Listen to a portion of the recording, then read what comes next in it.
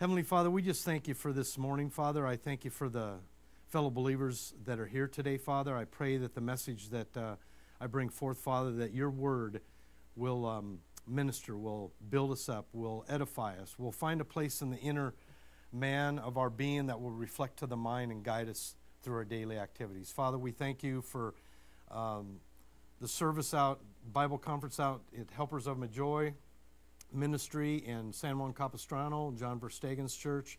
I know that they're having a great time out there listening to all the different messages, and I believe Rick is delivering his part of that message today. And Father, we just pray that you would continue to watch over all of us and that you lead us and guide us by your word. In Jesus' name we pray.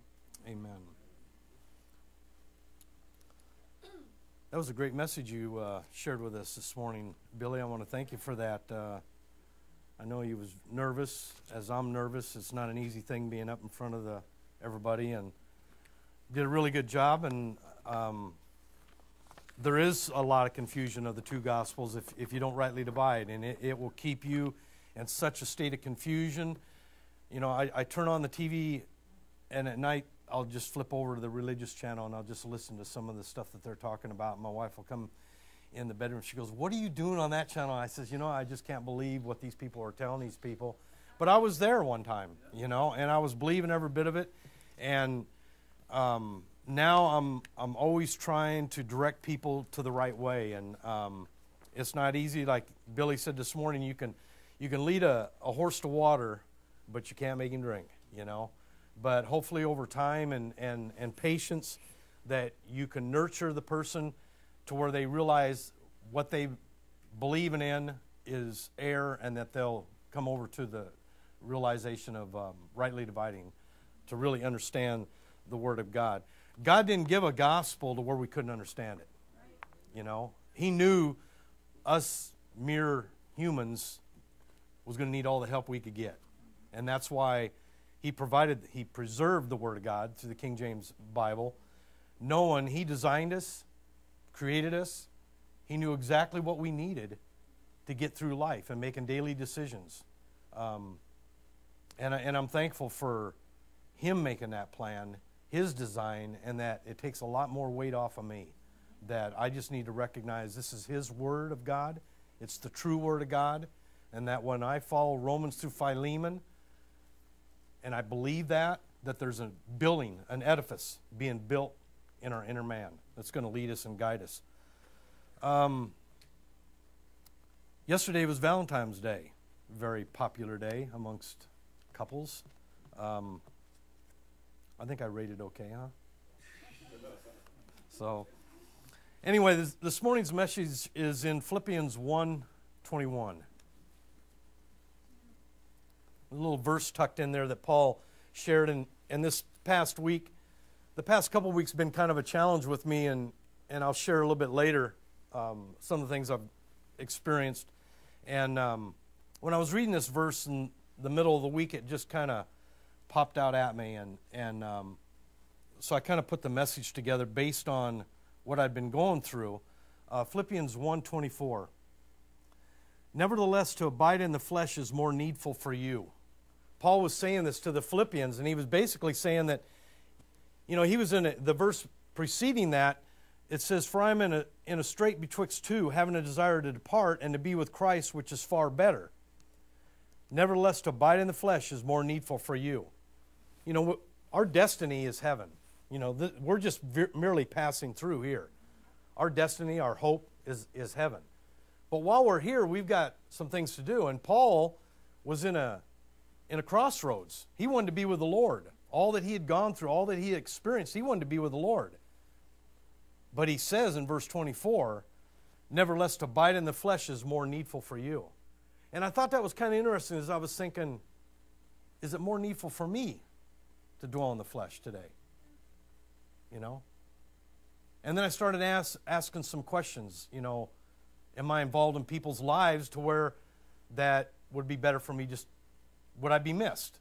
Would someone say, "You know what, Keith's created a void because he's not around"? Someone else say, "I miss Keith because he was always doing this for me," or something. So I had some questions. Paul knew his value, his position, his vocation. You know, he was made an apostle after the risen Christ Jesus and given the dispensation of the grace of God commission.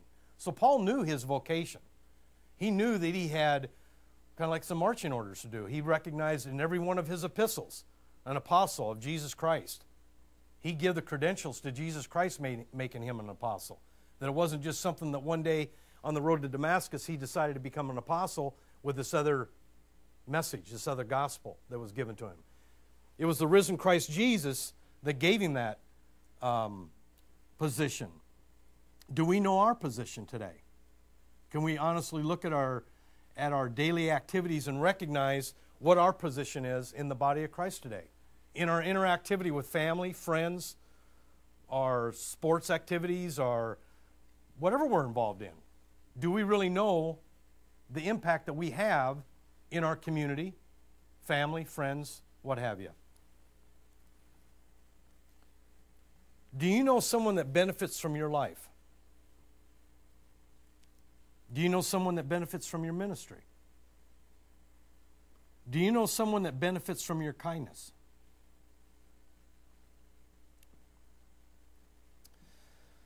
Do you know someone that benefits from your generosity? Do you know someone that benefits from your friendship? Do you know someone that benefits because you stop and give a bended ear?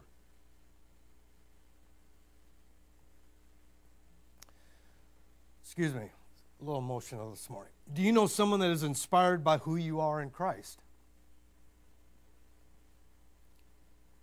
You know, I'm not trying to be a motivational speaker. That is not what I'm trying to be. I'm just throwing this out there. And we could say, well, Keith, no, but I would like to answer yes to all those questions. But in the midst of answering yes to those questions, are you going to be an initiator or are you going to be a responder? Because we can all become religious and say, okay, let's go out and let's do these bullet points I've got listed here today. You know, I'm going to be a friend to this person. I'm going to be generous to this person today. And at the end of the day, you say, well, I accomplished that. Now I feel good about myself. Rah, rah. And then in the rapture, when the old fire is put to what we've done, it's all going to get burned up. Why? Because it wasn't motivated by grace. It was motivated out of the mind of thinking, well, I need to do this, I need to do this. We're free from the law. You know, the lady that won that Powerball, the $540 million Powerball the other day, there was one lady that won $100 million. There was 5 winners. She got $100 million. She was unemployed, had 2 kids. I think she was single. And the one kid had major medical bills. And she won $100 million, $118 million, I think it was. And one of the first things she says, I'm going to give the church 10% of my tithe because God allowed me to win the Powerball. And I was telling Debbie the story, and Debbie says, well, God ain't allowed me to win it, you know. But she says you got to play it, too, to win it. And she normally, when it gets that big, she'll go and buy 1 ticket, you know. And I always tell her, I said, well, if you're going to buy 1, you at least buy 5, you know, because then you increase your odds, you know, because 1 is not very many. But anyway, I just thought it interesting, this lady, you know, she meant well, she means well, but so many people are underneath of the 10% tithe, which was really Israel's program, that God today in the dispensation of the grace of God desires a cheerful giver, you know, determining in your own hearts what you're able to give, not to let the kids go without their medical needs or food or raiment or what have you. But when I was thinking about this thing, nevertheless to abide in the flesh is more needful for you. And I was just kind of challenging myself with that verse. I'm not saying this to put condemnation on you. I'm not saying this to put a guilt trip on you. I'm not trying to motivate you. I'm not trying to discourage you. I just shared that verse because it kind of, when I read it, it just kind of, I got to thinking. And when I get to thinking, look out. So, Ephesians 4:1, Paul knew his vocation. He knew his position. He knew his value. It was all strictly based on the grace of God. It was nothing about Paul.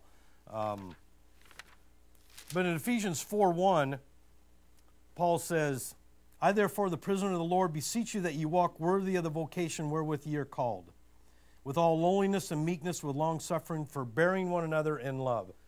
Paul knew The vocation, definition of vocation is a calling by the will of God, or the bestowment of God's distinguishing grace upon a person. The dispensation of the grace of God is the vocation that's been placed upon us, because we're operating in the dispensation of the grace of God, strictly by grace. We're not underneath of the kingdom program. It's the dispensation of the grace of God. And all of our conduct in our vocation needs to be based in mindset upon the grace of God. That's where in verse 2 it says, with all lowliness and meekness, with long suffering, forbearing one another in love. In 2 Thessalonians 2:4, it talks about our calling. And I've read this verse probably every time I've been up here. 2 Thessalonians 2:4.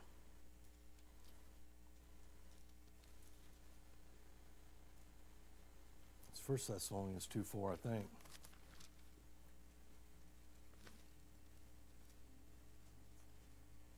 2:14, excuse me. 2 Thessalonians 2:14.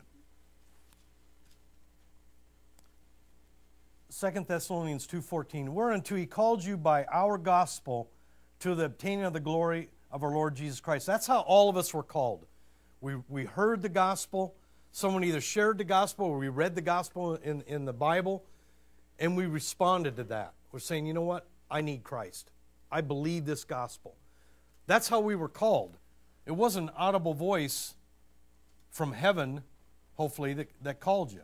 It was the gospel, the good news, the dispensation of the grace of God. In 1 Thessalonians 2:12, Paul says, that ye would walk worthy of God, who hath called you unto his kingdom and glory. And 2 Timothy 1:9. 2 Timothy 1:9.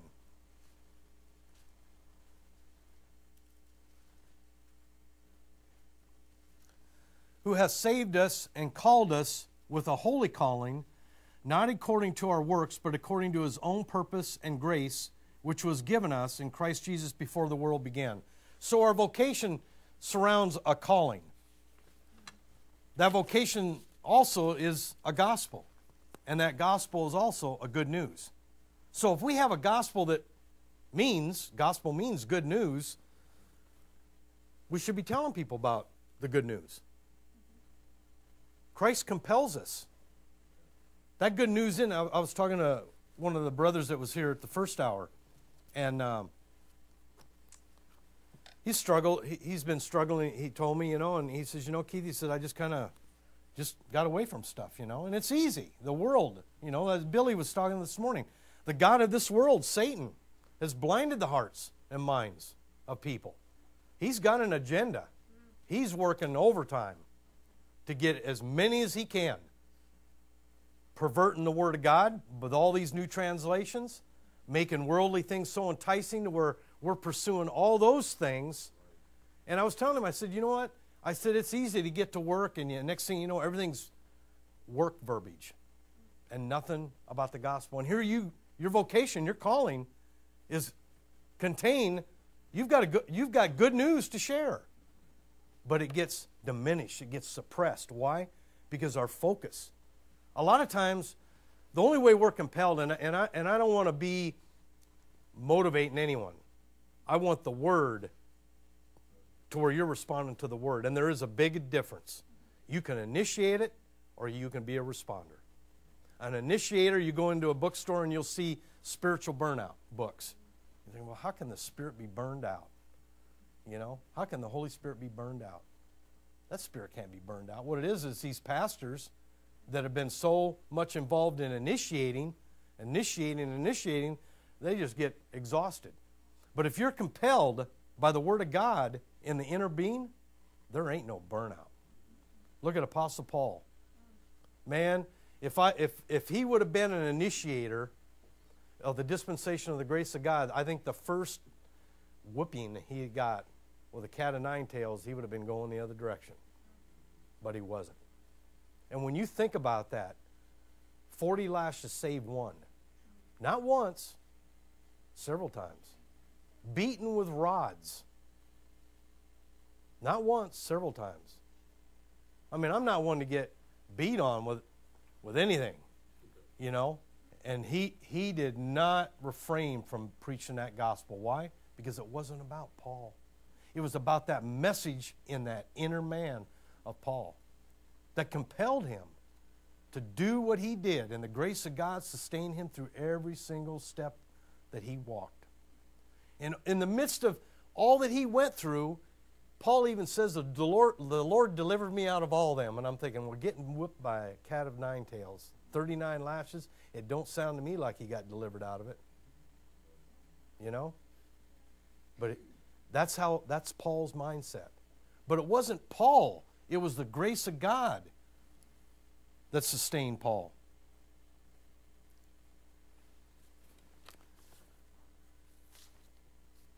In the midst of Paul waiting execution in 2 Timothy, he mentions a person. And I don't know how to pronounce this guy's name. Onesiphorus, is it? Onesiphorus? Onesiphorus? Anyway, you put your own interpretation on the pronunciation of it, but it's in 2 Timothy 1:16. 2 Timothy 1:16. I think I had it once. Onesiphorus, something like that. But anyway, close enough. We all know who I'm talking about. In 2 Timothy 1:16, Paul said, "The Lord give mercy unto the house of Onesiphorus, for he oft refreshed me and was not ashamed of my shame. But when he was in Rome, he sought me out very diligently and found me. The Lord grant unto him that he may find mercy of the Lord in that day. And in how many things he ministered unto me at Ephesus, thou knowest very well." Now, Paul's talking to Timothy. Paul's awaiting execution. And in the midst of Paul thinking about facing execution, he brings up this person. And he said, he often refreshed me, diligently sought me out.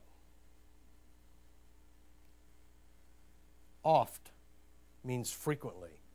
Refresh, invigorated, revived, cheered.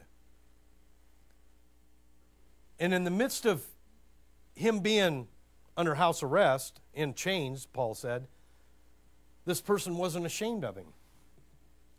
You know, I'm sure there was the status quo that, oh, you went to visit Paul? Isn't he in prison? Isn't he bound? Isn't he under arrest or something? And why would you go to a criminal? You know, he wasn't ashamed of that. And Paul remembered that. And it's also interesting that how he mentions this person's house. It shows that this person's house, you know, is in reference to like-mindedness, that there wasn't a split. He doesn't just mention him. He mentions, it would be like if someone talked about me and they said, well, Keith and Debbie have really done this, rather than just saying Keith's done this. You know, it would reflect to the household or the White's household or something like that. It would reflect the whole. I found that interesting. You know, in some households, there's division. The husband may not have the interest in spiritual things that the wife does. Or the wife may not have the spiritual interests that the husband has. But in this person that Paul mentions, he mentions the house, that they were like-minded. I got a call earlier this week from a young lady, and she was disturbed about her husband and how things weren't going right, abuse. And I said, you don't have to put up with that abuse. You need to get out of that. And she was feeling bad about that. I said, you're not mandated to be a part of that abuse. You know, if your husband's abusing you, get out of that house right now. And don't feel one bit guilty. She was feeling guilty. She was feeling that she disobeyed God. I says, get out. And she did, you know. And they're working on getting things patched up. But that particular family wasn't together. There was a division there. But Onesiphorus, his whole house is mentioned. If you look at the verse in front of this verse of 2 Timothy 1:16, there's a verse that Paul says, "This thou knowest, that all they which are in Asia be turned away from me, of whom are Phygellus and Hermogenes. Here in the midst of Paul in prison, all of Asia has abandoned him, the message, turned away from him, and then the next verse he talks about this house, Onesiphorus. I find that is interesting that he didn't just dwell on the negative.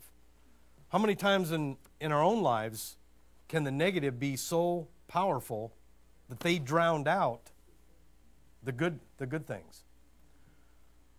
Paul just touched on that, one verse. They've all abandoned me, and then he jumps on this other verse about this person here, and he's recognized in this house of Onesiphorus. I thought that was kind of interesting. Earlier last week, I was at work, and I was going down the hall to the restroom in the morning, and a young lady was coming to work, and we had our usual greetings, and they led to further conversation, a couple stories levels down in a staircase, and she confided in with me that she'd left her boyfriend, abusive relationship. She now no longer had a car. She was staying with some friends because she just grabbed what little she could, and she was staying with some friends that wasn't in the best neighborhood. And she had some legal issues that were pending. Had a lot of stuff on her plate. You know, and the tears were running down her face, and I knew that she needed some help. So I extended myself. I said, you know, I worked for a lady that for 5 years ago, I worked a couple years for a lady after I finished my other job on doing a lot of masonry work in her backyard. And I knew she was an attorney in the valley, and I said, you know, I'll call her and see if she can't recommend an attorney that's decent, reasonable for your particular situation. And she was appreciative of that, and she was able to, I called this lady that I knew that was an attorney, and she answered, I think, third or fourth call, and we talked probably for 20 minutes because we hadn't talked for probably 5 years, and, you know, come to find out she had broke her neck up in Flagstaff at Snowballs, so she had last June, and I was telling her about my collarbone break on the bike ride down by the Tempe Town Lake last year, and, you know, and then finally I said, well, the reason I was calling is I've got a coworker that doesn't have a lot of money and is in need of a lawyer, and want to know if you can give me a recommendation. Man, name shot right out and the phone number. And I said, good, this is good, you know. So I get to work and I share the guy with the girl, and she says, you know, I'm going to call. And so she called and didn't have enough money, and so she got with her dad, and so she was going to go look for lawyers last week. And after the second attorney, she realized, you know, I'm going to call the first one and see if we can't work something out. So with her dad and stuff, they come and got a cashier's check, $3,000. Met her and her mom met the attorney, and the minute they gave him the cashier's check, things just changed for the worse, and she wanted her money back. Well, he's gone now. So I get a text that night, Keith, things have really gone bad here. Can you please call me ASAP? And you know, and I'm thinking, what's going on? You know, so I call her, and she's just on panic mode. You know, he come, and we just don't have a good feeling. He kind of reneged on what we thought we was hiring him for the minute he got the check. I says, you know what? I says, everything's going to work out. I says, I'll call the lady that recommended, you know. And Debbie's thinking, Keith, what did you get yourself into? I'm thinking in my mind, oh, it's going to be okay. It's going to be okay, as we got a recommendation from this lady I worked with. I called her and left voicemail twice that night, no call back. Next morning, I turn on my phone, still no call back. Now I'm getting concerned. Next day, I leave 2 voicemail, and I get very specific about what just transpired. The $3,000 cashier check has not been refunded yet, but it was cashed 5 minutes after receiving. So now I'm concerned, you know, and I'm making light of it with Debbie because she's on panic mode now, you know. Why did you give this recommendation, you know, and did you check the attorney out? And I says, I took the recommendation from my friend. long story short is no call back from the lady that I found the attorney, and my friend was still out $3,000, but a family friend of hers had an attorney.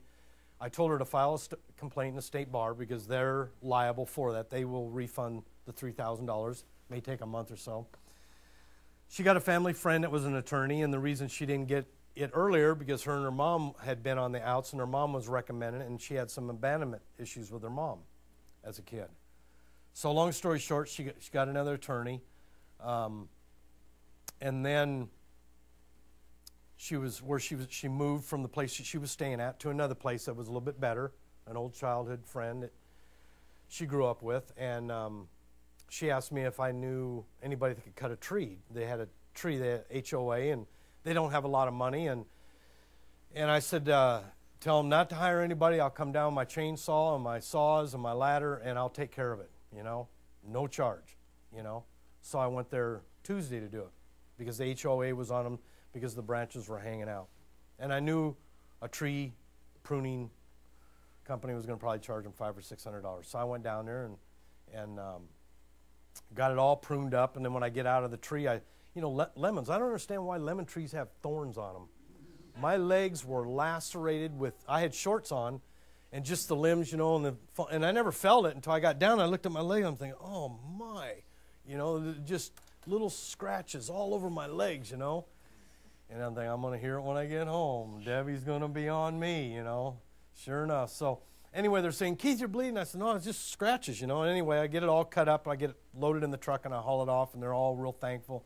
They tried to give me money. I wouldn't accept it. I says, no, I really appreciate you helping this young lady out, giving her a place to stay in the midst of her time right now, And I left and got home, and then my wife wanted to get me doused with alcohol and all this other stuff, and I says, hey, I'll just take a shower and wash it off. So everything was good, we thought everything was good. The next day, I go to work, and girl was telling me, oh, Keith, they really was thankful what you did and stuff, And then come the thing about the next day, she calls me and she's crying, and she's saying that they asked her, things just weren't working out at the house,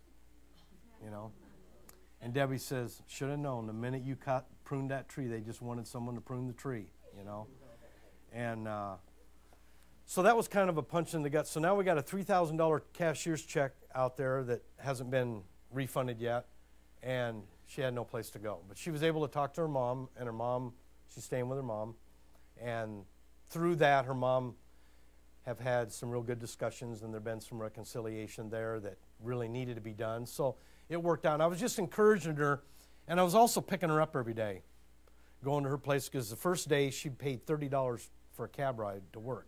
I said, you can't be spending that kind of money, girl. I'll come. It was only 20 minutes on the freeway. I wake up early anyway. So I was picking her up and taking her home to the place where she was at to try to help her out, because I knew she had a lot on her plate, and she's not one to ask for help, So I just wanted to extend myself. And long story short is she moved in with her mom, and then the next day the cashier's check was refunded, And I look back at all that, and I'm sharing. She'd gone to a church before her breakup. She'd gone to a church. It wasn't Right Division, and I was talking to her a little bit about Right Division, and then all the way to work and all the way from work, I was telling her about Right Division.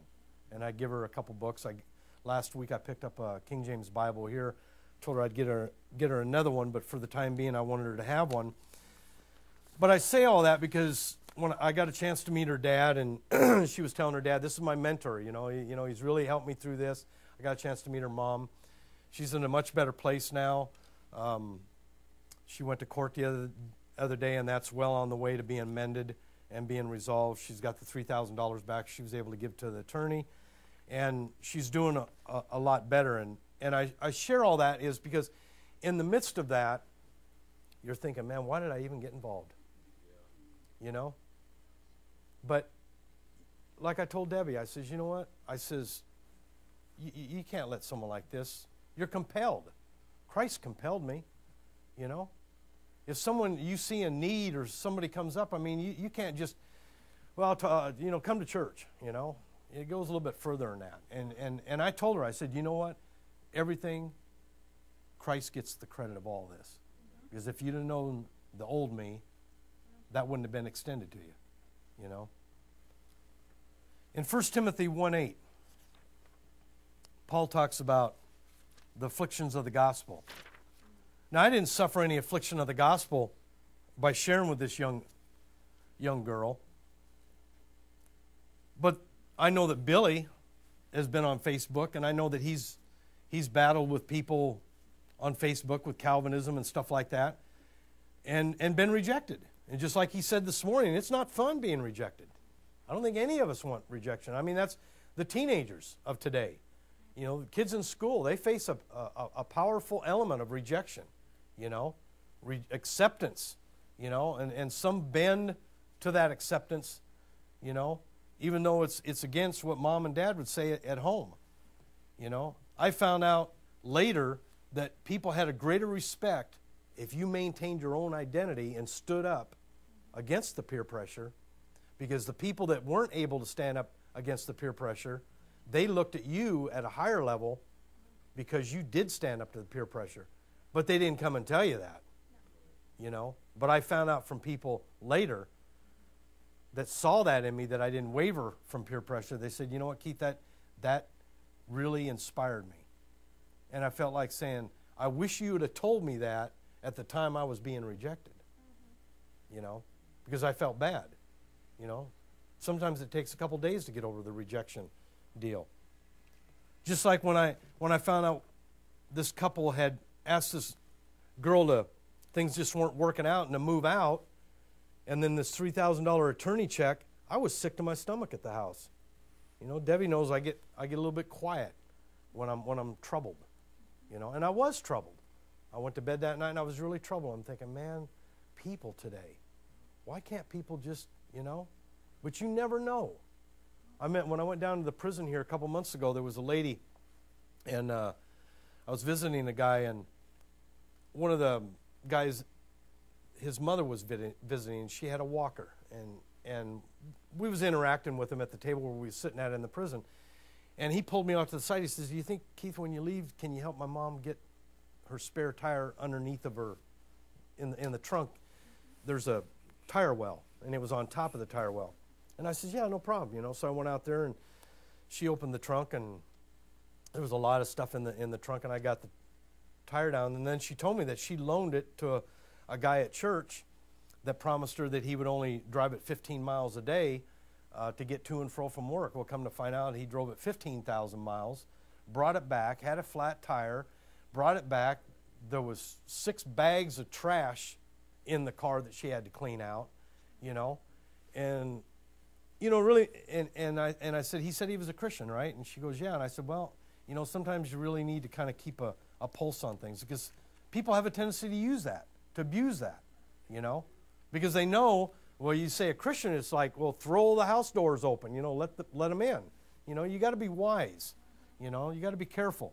It doesn't hurt to be cautious, but at the same time, not to be so cautious that we don't extend grace, in the midst of that. Paul in 2 Timothy 1:8 says, let me get there. 2 Timothy 1:8. Be not thou therefore ashamed of the testimony of our Lord, nor of me his prisoner, but be thou partaker of the afflictions of the gospel according to the power of God. The power of God's going to see us through any of the rejection, through any of the difficult moments that we have, the afflictions of any gospel, of person comments, negativity that we may receive from anybody. 2 Timothy 2:10. 2 Timothy 2:10. Therefore I endure all things for the elect's sake, that we may also obtain the salvation which is in Christ Jesus with eternal glory. Therefore I endure all things for the elect's sake. That our focus is that we endure all things for like-minded believers. 2 Corinthians 10:5. And this is something that right away, after we found out about this attorney and, the verbiage came out, I will never recommend an attorney again. But you know what? I'm not. I'm not gonna put that in concrete. I cast down that imagination. Paul says in 2 Corinthians 10:5, casting down imagination and every high thing that exalted itself against the knowledge of God, and bringing into captivity every thought to the obedience of Christ. Paul was a constant opposition, you know, and we are too.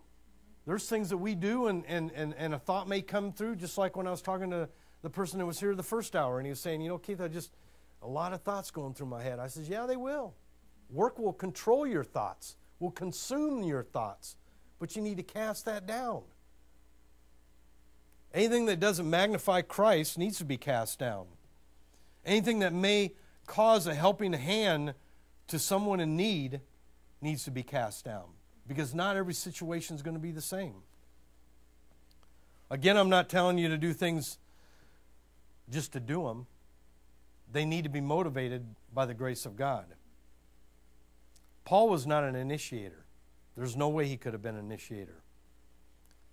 Philippians 1:11.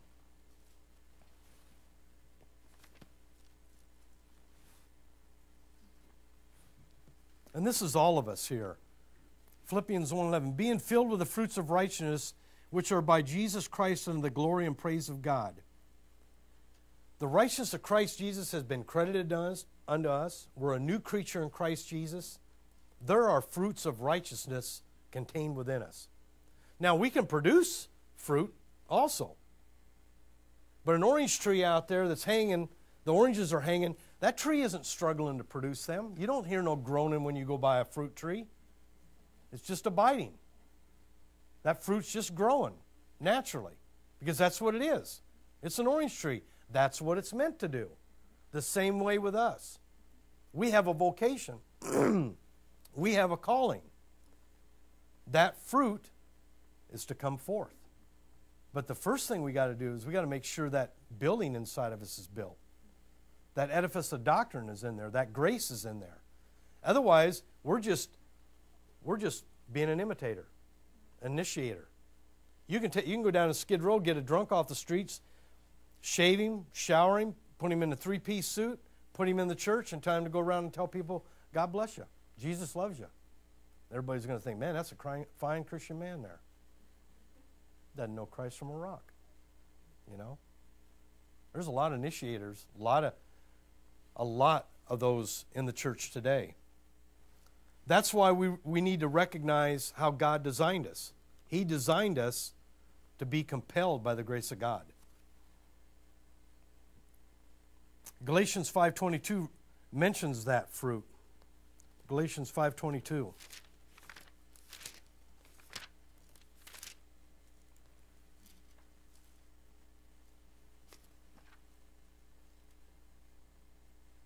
But the fruit of the Spirit is love, joy, peace, long-suffering, gentleness, goodness, faith, meekness, temperance. Against such there is no law. Now, we could try to produce those, but they're not going to last very long. They're going to be short-lived. 2 Thessalonians 1:11 and 12.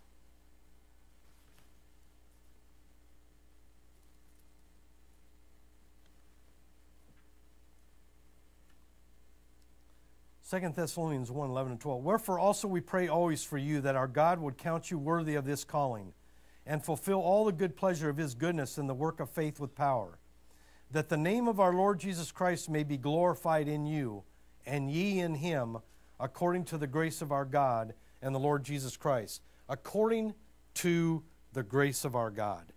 That's what it's all about, fellow believers. Paul said in 2 Corinthians 12:9, my grace is sufficient for thee, for my strength is made perfect in weakness. When we recognize that it's not about us, it's about him. My friend when she was telling me, she was just so thankful, and I told her, I said, you know, Christ has compelled me. It's not me. Christ has compelled me. Christ and Debbie compelled Debbie to do some kind things for her. It's not about us. And we need to recognize it's not about us. 1 Corinthians 3:9, you don't need to turn there. We are laborers together with God. With God. Ye are God's husbandry. Ye are God's building. According to the grace of God which is given unto me as a wise master builder, I have laid the foundation, and another buildeth thereon. But let every man take heed how he buildeth thereon. That is the key, like Billy was saying in the first hour. You can take Israel's program and try to mix that in, the inner person, and you're going to get total confusion. You're going to get total frustration. Right division is the key to recognizing the dispensation of the grace of God that we are in. Onesiphorus, he had established doctrine within his inner man. Titus 2:7, in all things showing thyself a pattern of good works in doctrine, showing uncorruptness, gravity, sincerity. He often refreshed Paul. You know, Paul, being by himself, he needed to be edified also. He needed encouragement, and he was refreshed. 1 Timothy 6:18, that they do good, that they be rich in good works, ready to distribute, willing to communicate. 2 Timothy 3:17, that the man of God may be perfect, thoroughly furnished unto all good works. We are thoroughly furnished unto all good works because of the doctrine. You know, Pastor Rick talked about the state of the church, the state of the assembly. It was, what do you say? The state of the assembly. And I was thinking, you know, when I was preparing this message, for us to abide, nevertheless to abide in the flesh is more needful for you. Is our church good to abide for those around us, for those that find a place here, like Billy was saying this morning? You know, he's so thankful here. We're so thankful for Pastor Rick feeding us, you know, ministering to the flock on a regular basis.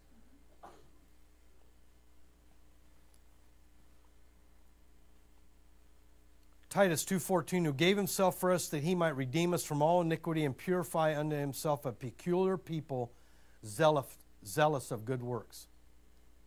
That good works, but it's not about good works to earn our salvation, and that's where many of the churches today, they feel that you got to work, you got to work, you got to work to secure that salvation. It's not.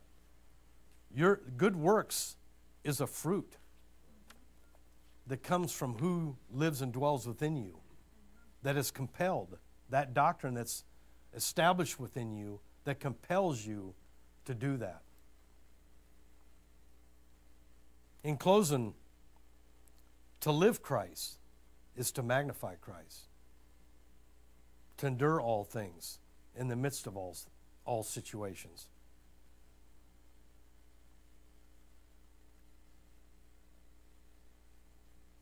Philippians 1:24, nevertheless, to abide in the flesh is more needful for you. And I go back to the beginning questions. Do you know someone that benefits from your life? Do you know someone that benefits from your ministry? Do you know someone that benefits from your kindness? Do you know someone that benefits from your generosity? Do you know someone that benefits from your friendship? Do you know someone that benefits from a bended ear?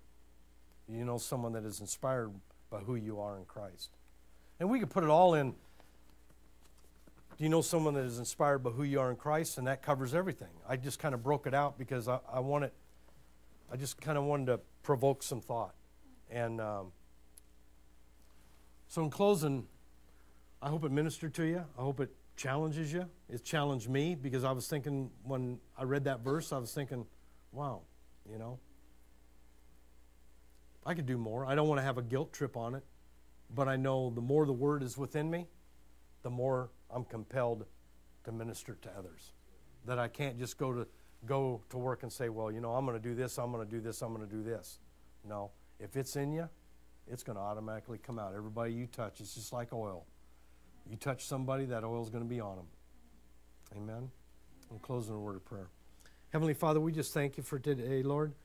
I thank you for the fellow believers here today, Father. And we thank you for the family of believers that went out to San Juan Capistrano, Lord. We thank you that you would watch over them. I'm sure they'll have some stories to tell when they come back of the edification that they experienced out there, Father. And I pray that we was all edified here today, Lord. Father, we thank you for who you are. We thank you that the doors of this church are open, Father. We thank you for those that are here and that have partaken of your ministry and of their vocation and of their calling. Father, we just give you the praise, the glory, and the honor. In Jesus' name we pray. Amen.